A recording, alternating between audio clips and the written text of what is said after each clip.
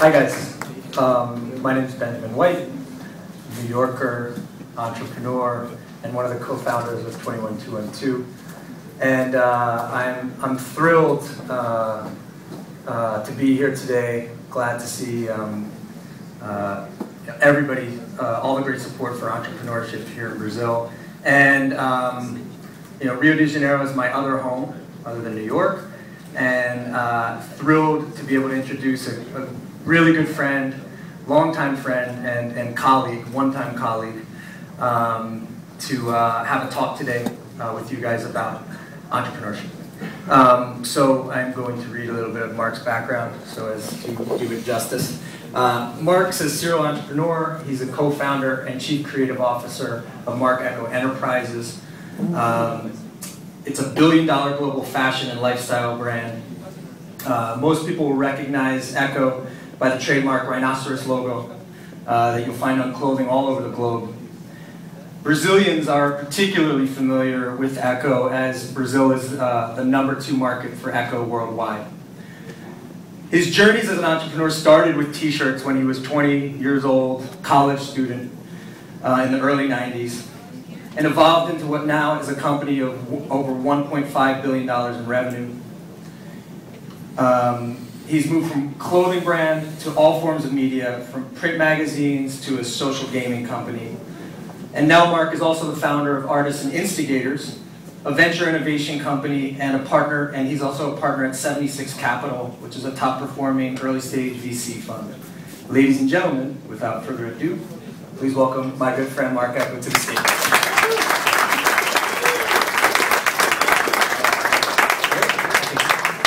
What's up? All right.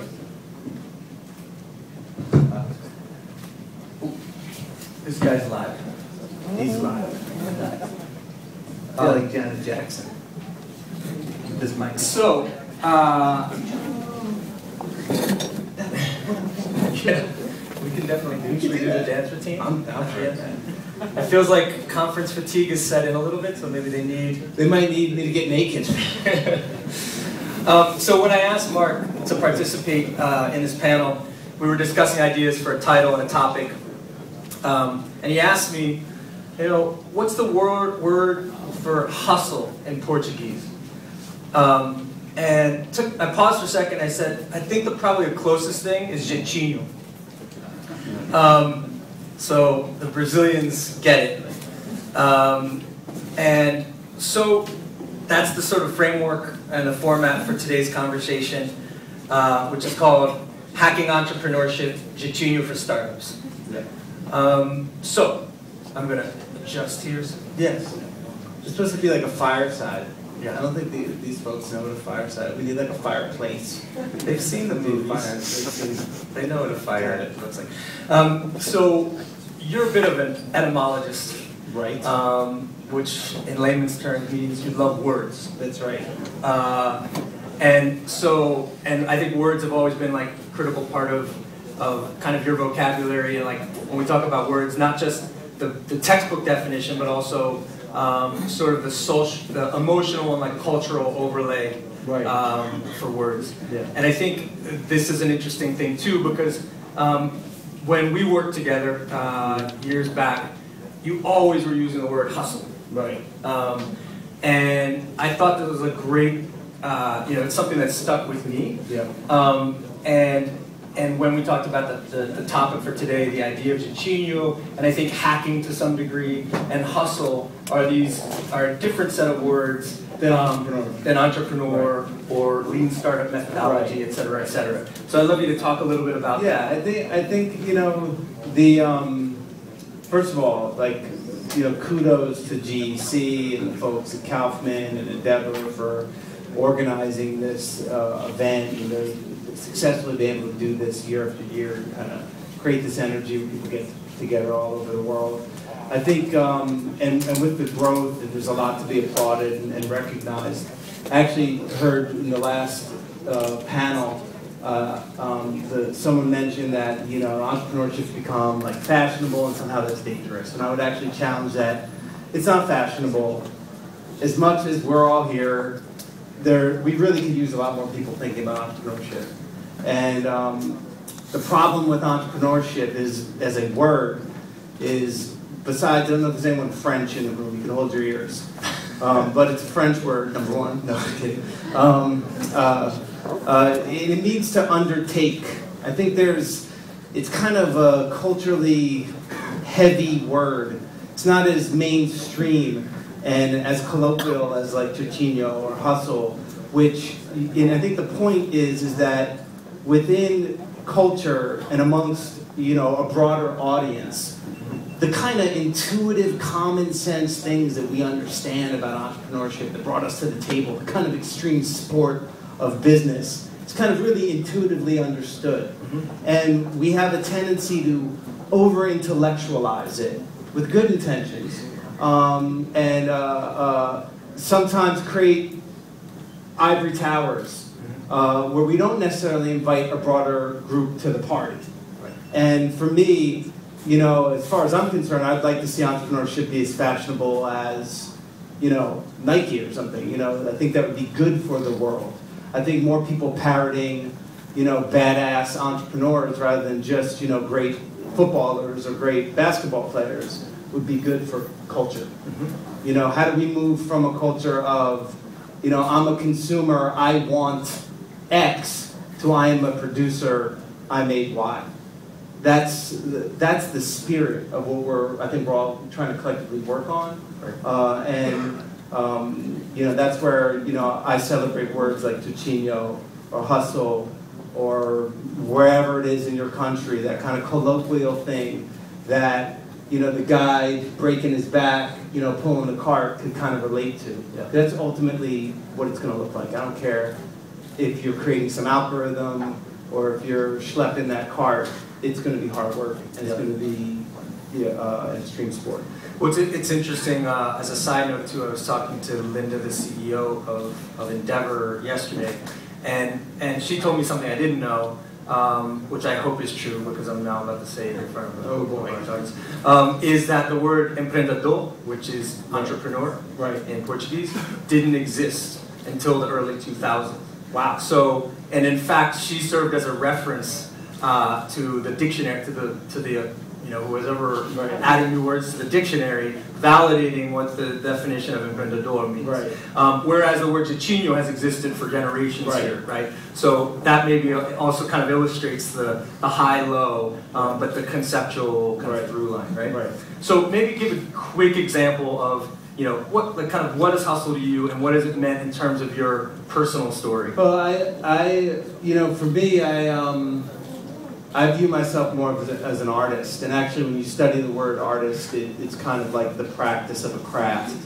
And I came up painting t-shirts in my garage at 18 years old, I found a narrative. I found a narrative and kind of cultural connection coming up in the 80s. In Northeast, America, and New Jersey specifically, during the emergence of hip-hop culture. And there's something kind of really compelling about counterculture movements giving birth to really important entrepreneurial events, right? It's almost like there's like a built-in nemesis of everybody being dismissive about this new movement, which people thought was just this trend in music. But we, as the stakeholders creating businesses around it, thought was an enterprise, something more meaningful. So for me, that's part of my journey, and having just coming up, dropping out of college, and went to Rutgers College of Pharmacy, which makes all the sense in the world as a kid that was into graffiti, obviously, going to pharmacy school. Makes all the sense, right? But I end up leaving in 1993 to formally start my business. And the first decade was kind of just a lot of failing and failing fast, and kind of where my real education came from. But at the end of that first decade, we actually built a strong basis and foundation for what has become the whole apparel enterprise. Yeah. Cool. So you mentioned, we've this idea of sort of counterculture and these people who start on the fringes eventually making their way into the mainstream to have kind of a massive impact. And I think, you know, I wanted to talk quickly about like what can we learn from that. We've got Jay-Z as one example that came out of the out of hip hop, and then Steve Jobs, who was a hippie. I mean, he was a hippie tripping on some real shit. Okay? I mean, like major acid. Right? There's nothing subtle about it. Okay. I think that we need to acknowledge that sometimes entrepreneurship and the roots of it come from places or can be compelled or provoked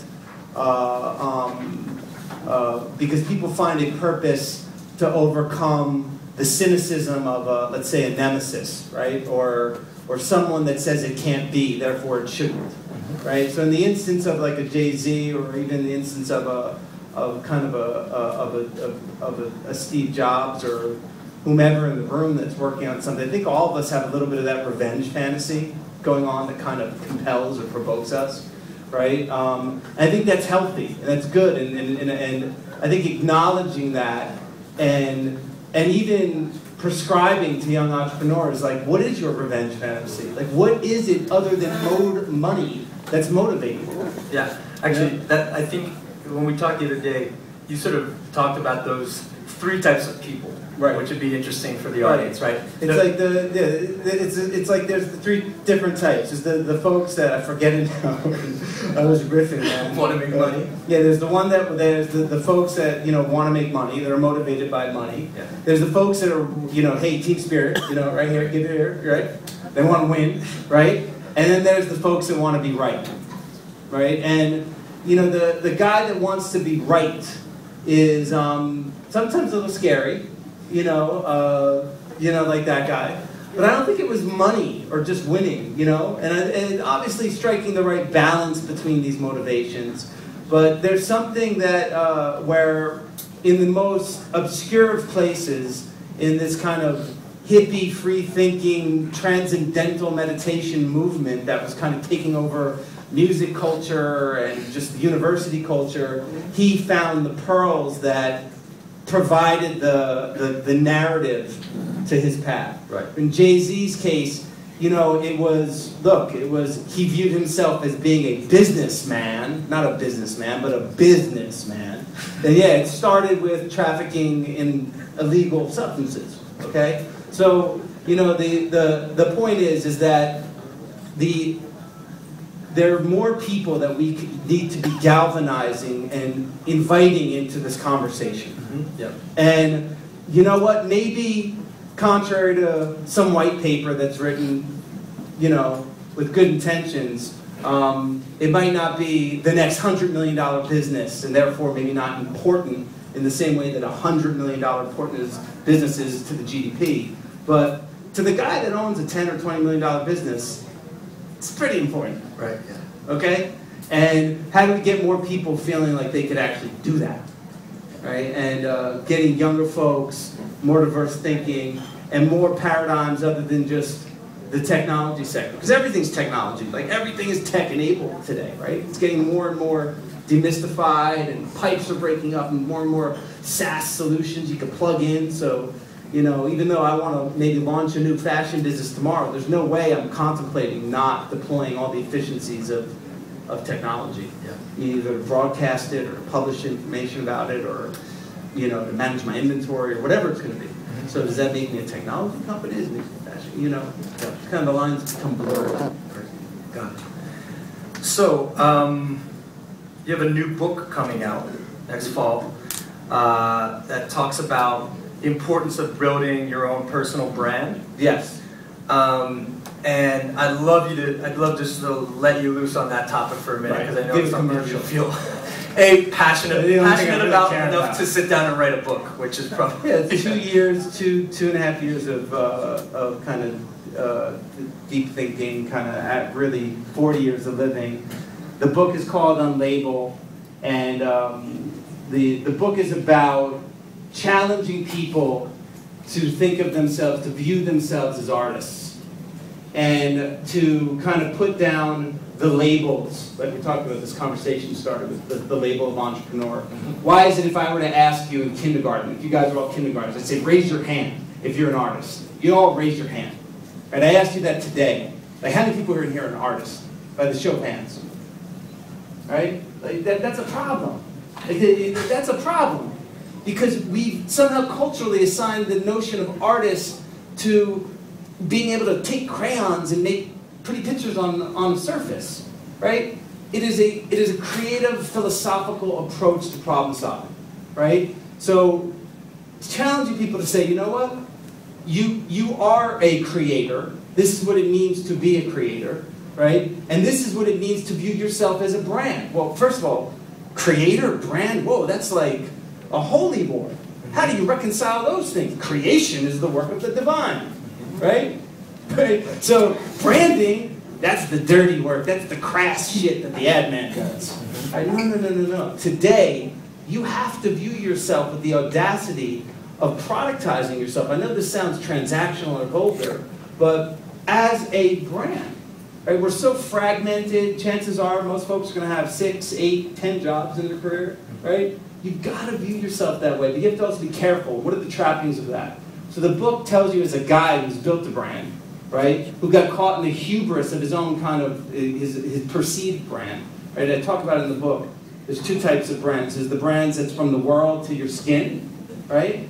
And then there's the brand that's under your skin to your guts. Guts to your skin, your inside brand. How do you reconcile those 2 things? How do you not get caught up in the pride of building the perceived one, or kind of getting high on your own supply of your hubris and your pride and your success, and the trappings of that? And having done it, and you know, fell down many times and have some real meaningful war wounds, the book is intended to kind of share those devices and talk about the anatomy of a brand. Yeah. And like any good business book, right, you manage to boil it down to a simple soundbite. Very simple. So we could take a look at that maybe? Yes, it's very simple. There's a formula. The anatomy of the brand is built on the spine that is authenticity. And the book basically uses, and I take the piss. I'm taking the piss, guys, okay? It's a joke, right? But the idea is, because we live our lives trying to comply to a finite number, a finite event. I graduate college, there's the box, you know, and on it say usually some calligraphy and your name. There's the degree. I have complied. I'm now intelligent. I have the degree. I've complied. Look how many followers I have on Twitter or Facebook. Look how much money I've had. Like, our whole life is measured trying to live to a number or some finite event. And I'm saying bullshit on that. And to be genuinely authentic, you need to reconcile the fact that authenticity will be a work in progress. It will be a bunch of events, data points along a path. It's much more longitudinal calculus. So the book, this is kind of meant to be kind of a joke, but it acts as the spine of the lessons or the tools in the book. Talk about unique voice, being truthful, you know, the imagine factor, you know, the role of reconciling, you know, it's not what you make, it's how you make people feel, the emotional impact factor that informs your authenticity, and viewing yourself and saying, you know, am I aware, like, and am I worried about how I'm making people feel? Right. You know, like in my business, in this plan, in this event, this moment, in the consciousness of now, am I conscious of that and the impact on that? You know, it's a very important ingredient in building a brand. Yeah, so I'd love to go just a little bit deeper on that, sure, especially for this audience, because I think it's something we talked about yesterday, and I'm always, or I'm more and more focused on, right, which is, when it comes to building products in the digital world, we're sort of transitioning into this space now where user experience, we use the word user experience, right? We're talking about user experience. But what we really mean is something emotional, like an emotional experience, connecting What's the emotional with transaction? Right. Yeah. And I thought that topic yesterday was really interesting, and it's generally like missing from a lot of conversations industry conversations. Sure. But it's underlying all of these experiences. There's a dependency on qualifying a strong emotional transaction between you and your customer in order to drive your business. Either you're relieving the amount of time in their day, or you're making something better, some value proposition that's going to allow them to be happier, right? So even if it's subtractive, right, in how it's being built, there is an urgency about solving for that. And it's not something you could poo-poo or get to later, or the warm and fuzzy stuff that's the nice to have. Oh, we'll deal with that later, we'll make the logo prettier, or the interface. No. From inception, you had better reconcile what it is that you're promoting and what's that value proposition. How are you going to guarantee that your brand, that well, that is to be overly gushing with inventory, overly fulfilling the promise, so people line up coming back because you're magically filling that well all the time. That's the core of what's going to build your brand and your business. Great. So moving on, I wanted to talk a little bit about your career arc, or let's just call it, your ability to have what you've been able to achieve moving across sectors, right? Yeah. So I think today there's this sort of irresistible urge for brands and products to sort of move in all directions and become multi-platform and 360, and you see so many failures. Sure. Right? It's not an easy thing to do, and you were able to move from the fashion business into the media business, and now into the venture business. And I guess the question is sort of like, what's the secret? Or is there something Sure, there's a connecting thread through all of them. I mean, in the Ecko and the apparel business is an emphasis on serving this kind of 14 to 40-year-old guy, right? And even though we've had successful, entrees into women's and other categories, children's, the core has been serving and delighting, or attempting to delight, that elusive male consumer. In Complex, despite it being a different product and array of services, it's more media and pop culture, we're still working on that same guy, right? So I've had a very vertical approach in saying, look, I don't know every customer in the world, but I know how to speak to, and hopefully universally, the things that kind of connect that cohort. And even my point of view on now venture isn't to be in the venture business. I'm looking to build a brand around entrepreneurship and serve that same guy, right? And compel and inspire that same youthful cohort that represents everything promising, but everything scary as shit, right? Like that's who I've been able to kind of connect to in my career, and that's the one kind of, I guess, architecturally engineered, spine that connects these businesses for me. Right. And despite the disparity, and also there's a fallacy to think like, I'm multitasking. I've got great managers and stakeholders sufficiently distributed in these businesses to create the illusion, I guess. I just have the luxury of looking like a multitasker. But I've been really lucky at picking, and maybe a little smart, at picking the right kind of operational teams, and also having maybe a longer view than most people, especially venture-backed business. I mean, I didn't take any institutional money in building my business. Building Ecko, I was like an equity hoarder. Like I just used banks and leverage, and today I reflect back on that period of how I built the business. I would say I wouldn't necessarily prescribe that as the best path, but I don't totally disparage it. I think when you have to have a long view in building this stuff, man. It's a living, breathing ecosystems. They're living creatures, right? Each one of these, and they don't just incubate and voila, right? 5x, 7x, 10x, bullshit. Not every time. Yeah. And it's not bad. It's not like that. Just like we're creating ecosystems of people being able to like send their kids to college. Right? Like it's a complex thing that we're trying to do. You know what I mean? Besides just like, okay, here's the good, the service, the product. I sell it, transact, profit. Yes, okay, those are mechanical things. That's how it works. That's 101. But when you're really building this stuff to be sound and robust, it takes a minute. Yeah. So, there's a lot. I see a lot in common again between like fashion and media, right? Yeah. They're very like adjacent businesses, and especially Ecko and Complex. Yes. Two sides of a coin, maybe. And I know for the last 2 years you've been working on Artists and Instigators, and that's been a big learning experience for you as well, right? Yeah. Certainly this through line of entrepreneurship, but being on the other side of the table, making investments.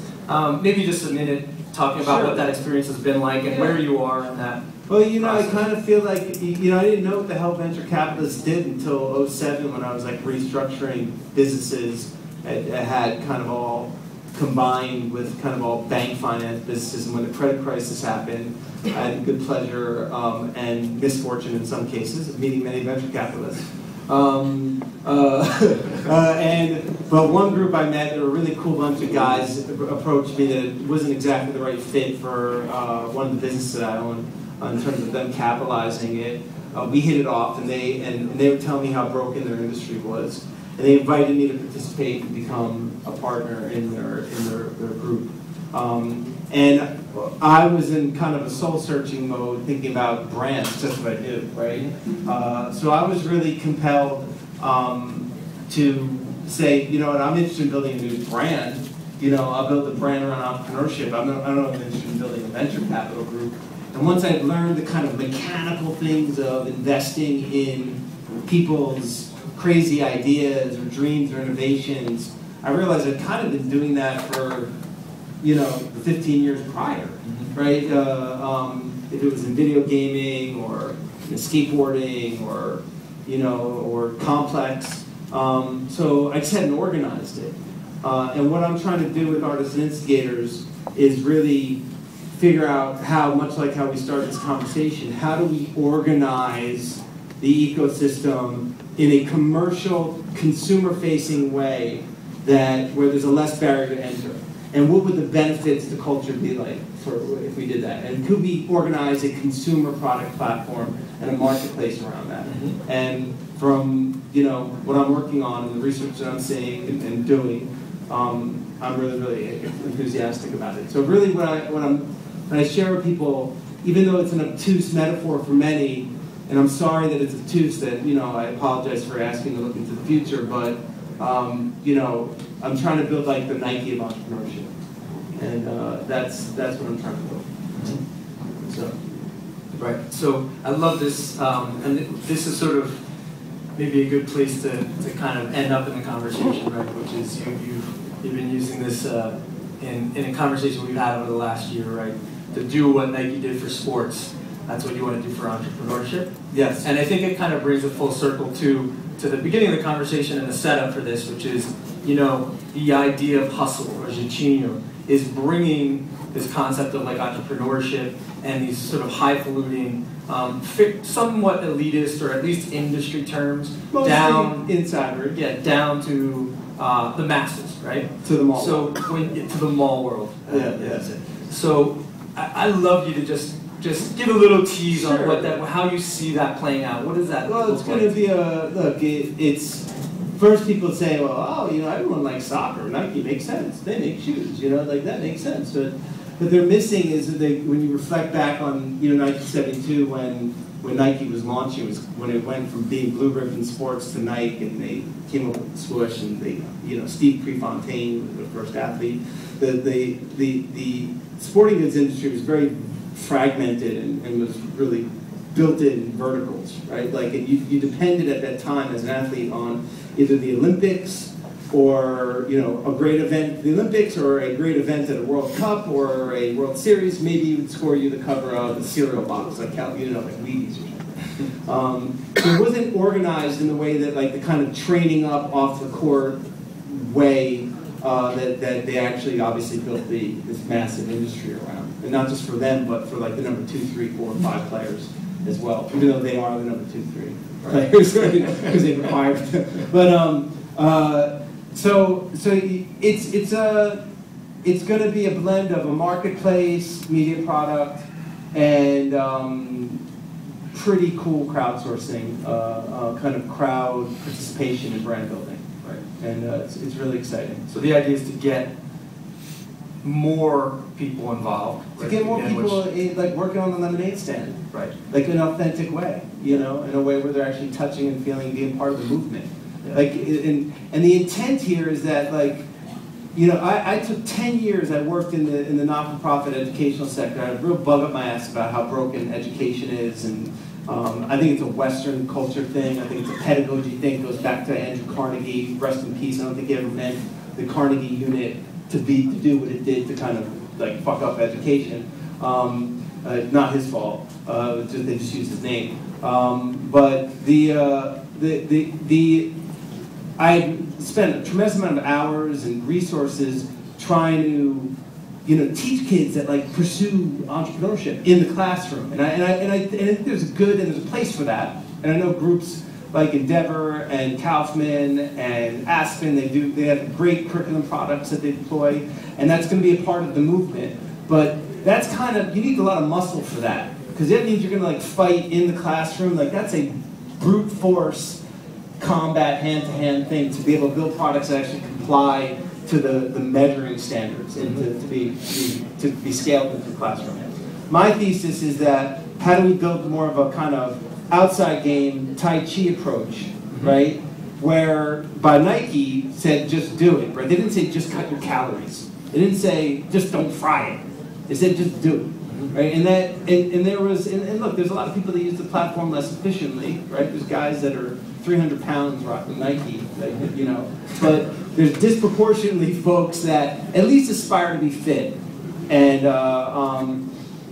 become a part of the belief of the values. And there's a power in building that that could migrate people in a way other than maybe the brute force or the blunt force of, well, you know, this is how we prescribe you do it, rather than how letting them parrot greatness. I think is another modality to learning.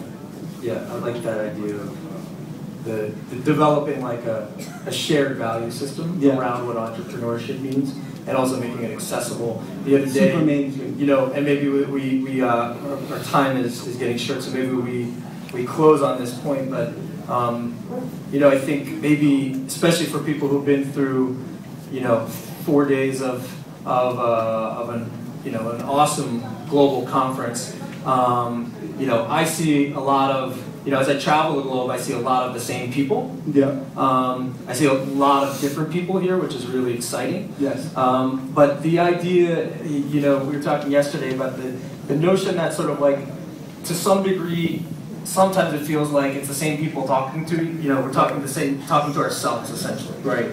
So we've had this conversation a lot, for instance. Yeah.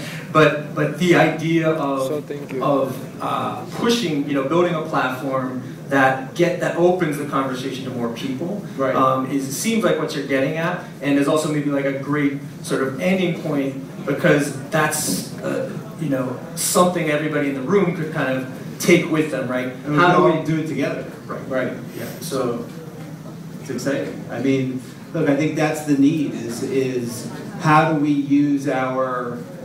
I say there was an instance where I was invited in 2008, before the election, Obama versus McCain, by Bill and Melinda Gates at the launch of Get Schooled, right? And the Get Schooled event was going to be a movement. And they did this deal with Viacom where they were going to simulcast on 10 channels an hour-long program that was going to create a movement around like ed reform, right? And there was going to be this movie, you might have heard about it, it's called Waiting for Superman, right? Good movie. Good movie, I liked it very much.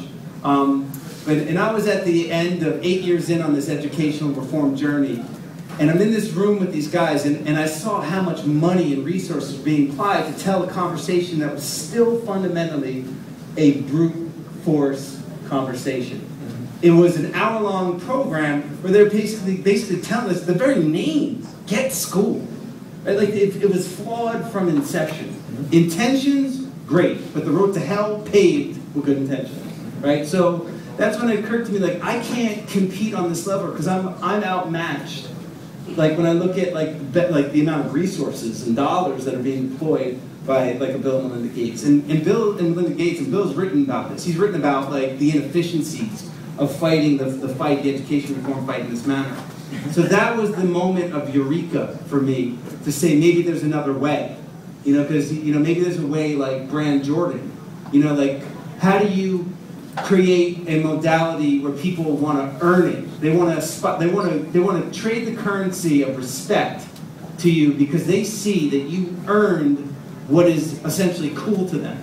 Cool being the thing that is earned by the currency of respect by way that you evidence what you did or performed. When Michael Jordan jumped at the free throw line, hung out, shorts, that shit was cool, right? When Mark Zuckerberg like does face mash and launches like a world paradigm shifting company in Facebook, that's cool. How do we get people to parrot to those things and how do we productize that conversation?